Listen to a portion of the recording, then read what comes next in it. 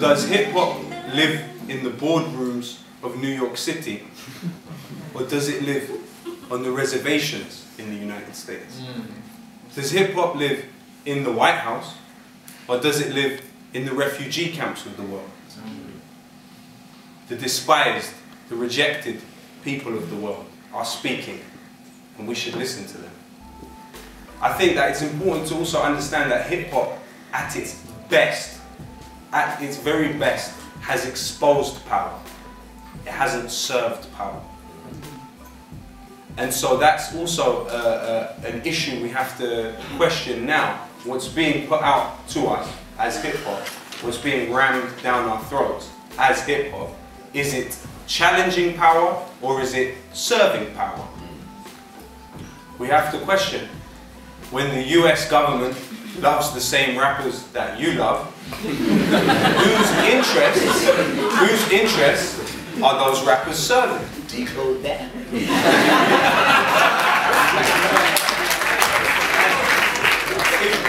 you know what he was referring to, Jay-Z has come out with a book called, was it Decoded? Decoded. Decoded.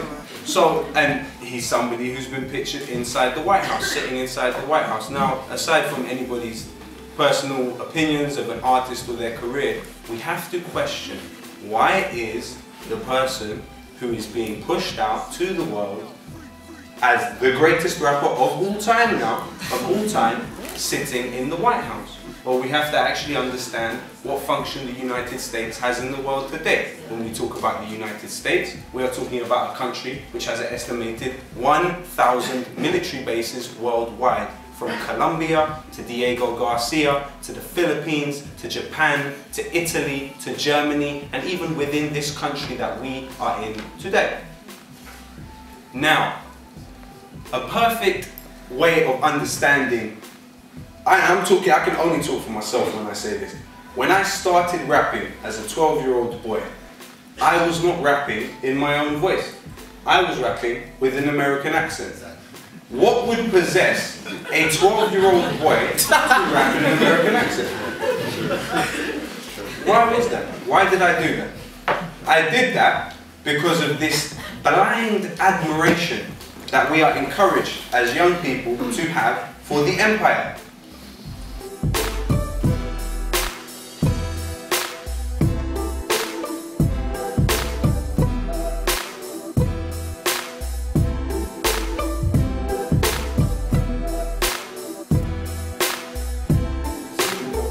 Today, here in London, young boys running around fighting over bandanas.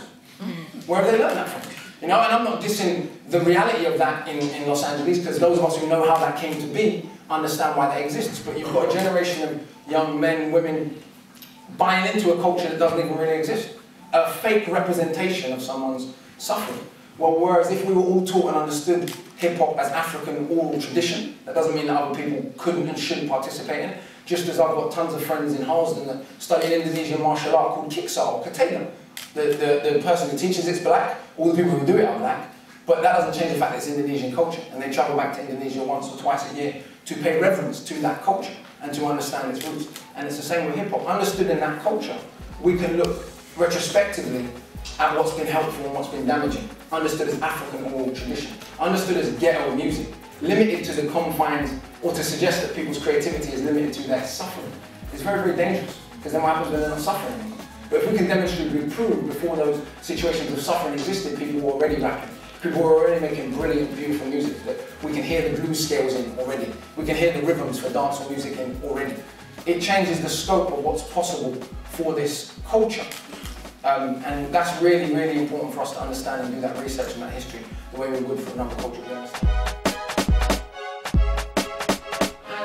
The thing is, I think England, more so than America in many ways, can be an example of the damage of misguided cultural ideology. Because absolutely, some of the same institutional practices exist here. Some of the same reality of oppression exists here. But we cannot pretend that Brixton is the Bronx, because it just isn't. You know what I mean? We cannot pretend that Harlem is Harlem, because it isn't. You know, there's nowhere in England where you can walk to the corner store like Compton and buy an M16. But you say that we're now in a position where we have more young Afro-Caribbean men in jail than we do in college, just like America, same cycle. I always tell young people, look at it like this. My mother's white, my father is black. My white family is from Scotland. There are many, many poor parts of Scotland, as most people in here know. In fact, some of the poorest neighbourhoods in the UK are in Scotland. Some of the highest levels of violence are in Scotland. It's not black people, it's white people. Young white boys killing each other. If I, as a man whose mother is white, started rapping tomorrow about how fantastic it is that white people kill one another, would I get anywhere?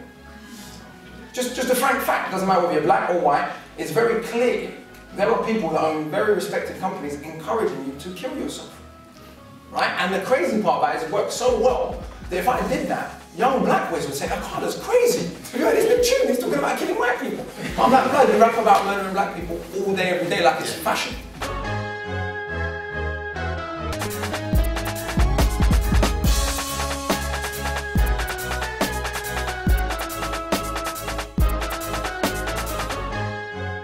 Your music doesn't have to make rich people richer.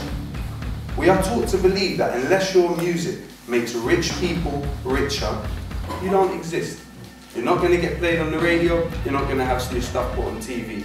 In this day and age, with YouTube, Facebook, Twitter, and I know because I've had to do it. I don't know because I thought it would be a good idea to do. I know because the radio doesn't play me anymore. The TV doesn't play me. I know because I have had to use these avenues and it works. And you can make a living off it. It's these apathetic people that will turn to you and say, oh man, like what's the point in talking about that stuff? You can't change anything. We should also encourage artists to realize the strength and the power that they hold within, you know, that essentially that if they can find a way to creatively, because I think actually at the end of the day, like I'm not pointing fingers at nobody. If your song isn't making people dance, then perhaps that's why also as well. You know, because a lot of my friends who are like very into like conscious hip hop and all this stuff, people get really caught up in saying, I said this and I said that. Why? And it's like, yeah, but it's not just what you're saying, it's how you're saying. Like I got a lot of friends from the underground who are so into their flows that they have the wackest choruses and hooks that I've ever heard. But they're saying really important material, you know? But on the other hand, a group like Public Enemy was completely innovative. Completely innovative. You never heard beats like that, and you never heard lyrics like that, and you never heard hooks like that. And of course they played that shit on the radio. How could they not? They had to. So that at the end of the day, just bring your best, bring your A game, study the best of them. Don't just study hip hop, study all of this shit, mixed media, every kind of music. Just put everything you have into it and know that once you've done that, it's still not enough. You know what I'm saying? You know, but at the end of the day, it's on you. But you can't do it.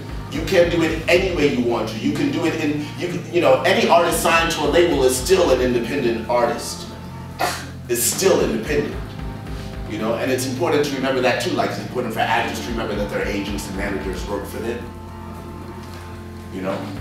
So, but it's like sometimes we go into McDonald's, right? And we eat that food and then we say, oh man, food is dead. You know, food is just, the state of food is just horrible. When in reality, it's not really the state of food, it's just where you're getting your food from, right? And so I think when you think about artists like Akala, Lowkey, it's like going to a Jamaican restaurant, you know what I mean? Getting you some oxtail and some curry chicken, I mean, that's real food, and it does exist, it's everywhere. You can go to real restaurants and get real food all over, right? So I think a lot of times we just kind of go to the McDonald's on every corner, and then we kind of make a generalization about the state of food. When in reality, food is alive and well, hip hop is alive and well, you just have to do a little bit more work maybe to get it.